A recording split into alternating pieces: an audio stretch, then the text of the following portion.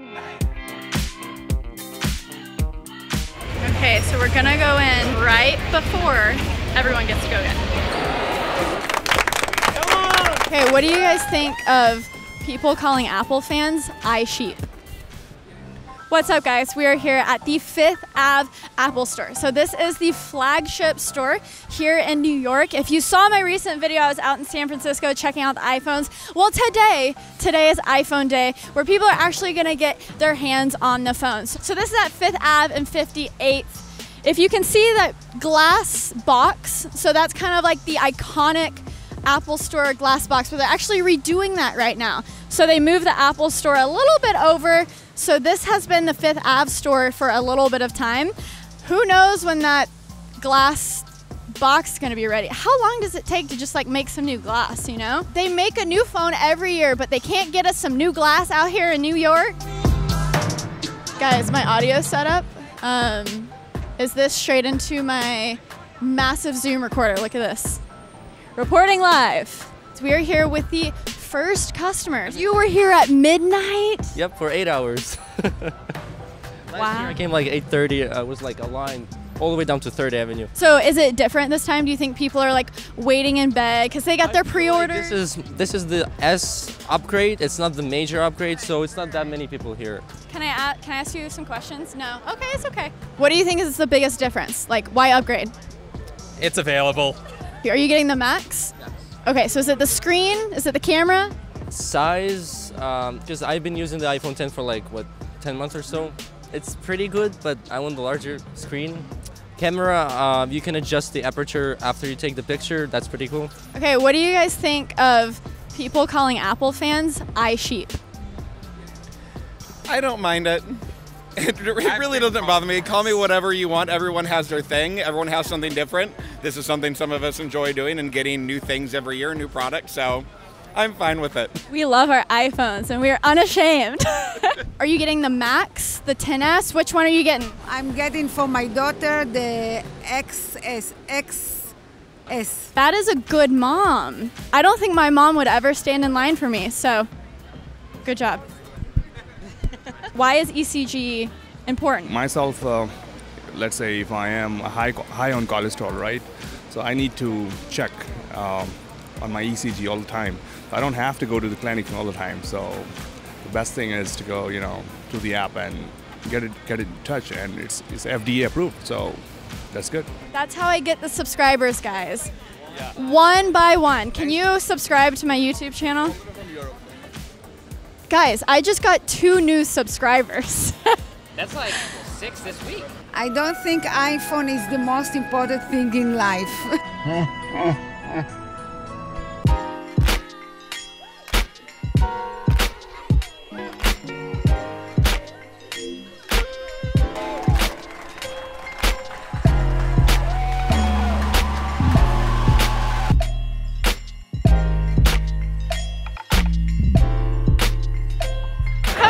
Show the internet your tattoo. Wow. What is the excitement that you have for Apple that you went and got a tattoo?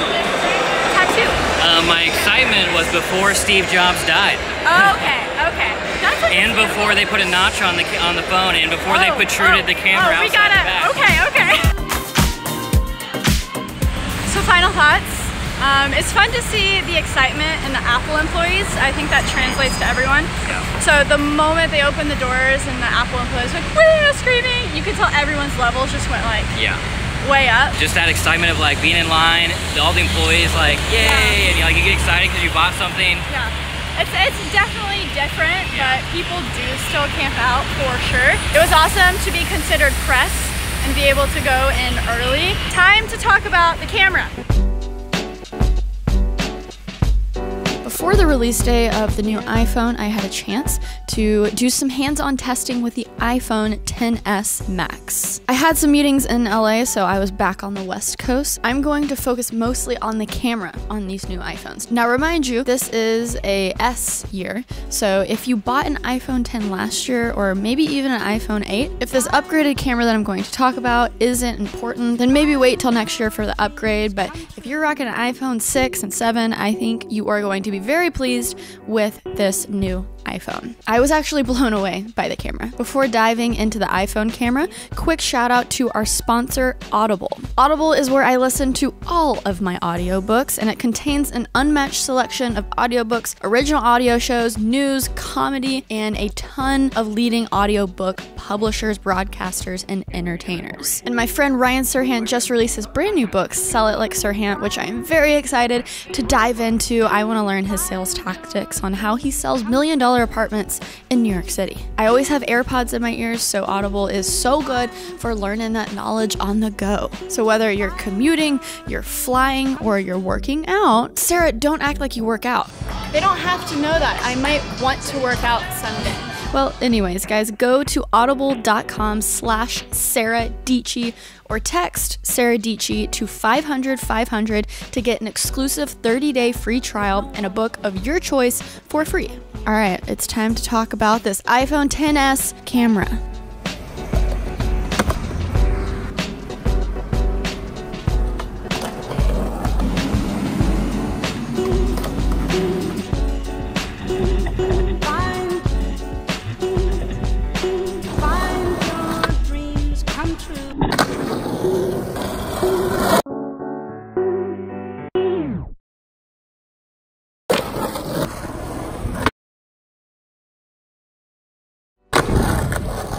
Give the XS Max to Dale.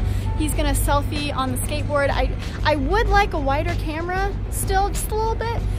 So we're gonna see if we can see him doing the trick, maybe a kickflip or something for your eyeballs in slow motion.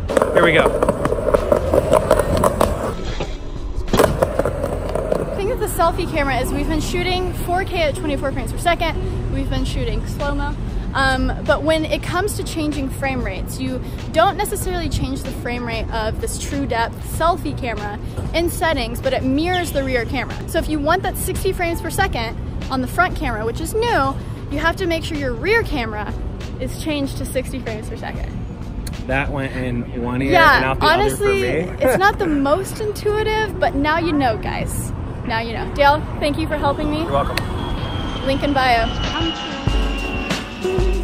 So everything you saw this morning was shot on the brand new iPhone XS Max using the Filmic Pro app. Some of the shots were shot on Cody's iPhone 10, but most of them XS Max. So let's get into this camera. Here are some of the edits that I got from shooting out and about in LA. I'm going to compare them to the iPhone 10, the raw images, no edits right after this, but I really enjoy the images that I got. The new iPhone has a bigger sensor with deeper pixels that you will see in the comparison, but straight off the bat, they do have a more saturated look. I would say they're almost similar, very similar to something you would get out of a Samsung phone. Minus the over sharpening that Samsung does, that's something that I'm just not the biggest fan of. But the fact that iPhone pictures now resemble Samsung pictures a little bit, that's a good thing. I did find the colors being more accurate. Dale's sweatshirt was bright orange, so the Max was more accurate to the orangeness instead of the red that it kind of came off on the 10, but I did have to bring it into my Lightroom mobile app and decrease the saturation of the sweatshirt because there's just too much. Smart HDR is the reason, in my opinion, to upgrade your iPhone. Every DSLR, every phone camera that you use during perfect lighting, whether you have studio lighting or maybe it's a sunset or a sunrise, those pictures are gonna be beautiful. This update we got with the XS now allows you to take pretty darn good pictures at any time of the day. So when you start comparing the pictures from my iPhone 10 to the new XS, mind blown. I took these pictures in the middle of a bright sunny day in LA. It was unevenly lit. The pictures are backlit. You're gonna see the biggest difference in these pictures in the settings where the pictures would normally look terrible, which is good. That means you can point your iPhone wherever, whenever, and you're gonna come out with a pretty decent image. So Smart HDR in practice is actually very, very impressive. These deeper pixels are very obvious in the portrait mode pictures. Look at this portrait mode selfie that Dale took. You can actually still see his neck in the XS. The added detail in the shadows is just, it's spot on. It's very cool that you can now adjust the background blur. However, the default F4, F4.5 is usually what's going to look the best. Just because you can do it to F1.4 doesn't mean you always should.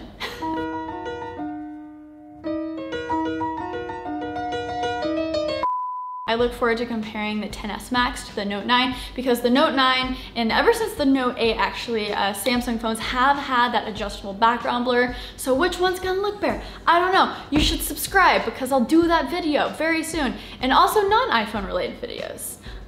What? Yeah, for sure. And a quick reminder that iOS 12 and the new Mac OS is now out. So not only are you going to get that screen time feature, the better photo organization and Siri shortcuts, but there's a lot of performance enhancements. So I was seeing on Twitter a lot of people with older iPhones are like, oh, my phone is actually usable now. It's not super slow. Don't be scared to do that update. If you want to learn more about some of these updates in a fun way, I did make a video from WWDC that you can check out. So should you update your iPhone? Well, that is definitely something to argue about in the comment section down below. I'll peep some of the comments. But again, I was kind of wowed by the Smart HDR.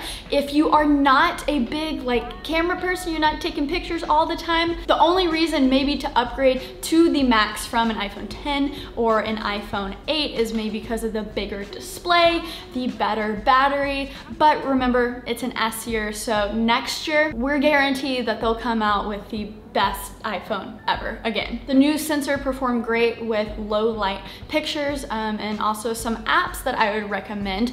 Audible, duh, of course, description and below, check it out. But some creation apps are Filmic Pro. We use that a lot today. It kind of gets rid of the iPhone-y look, but takes advantage of the great camera. ViscoCam is what I edit all of my iPhone pictures in. And also Lightroom Mobile, it actually allows you to do those selection masks to turn down saturation or exposure with very specific parts of the picture. And hopefully Filmic Pro will come out with an update to support that stereo audio very soon.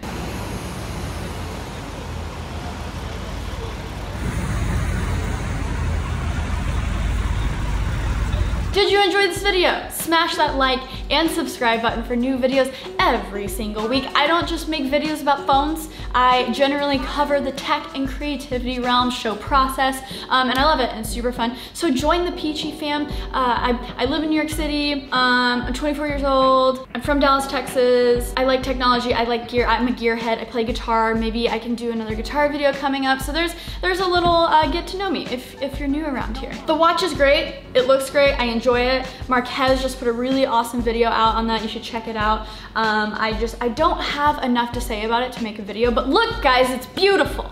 Okay, I'll see you in the next video. Stay peachy. Okay, bye.